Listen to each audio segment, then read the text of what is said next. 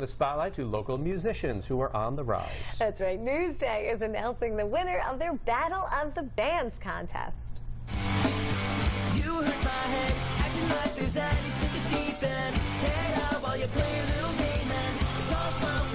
That is Amboy, the Ronkonkoma-based indie band, received the most votes this year and won the top prize. And they'll get an opening act slot at the Paramount in Huntington, also a profile story in Newsday.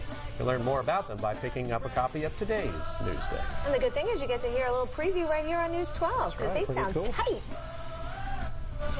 Catchy. I like it. They remind me of like 90s. Yes, like I thought the same Everclear, thing, but I like wasn't sure if that that type was... of, yeah.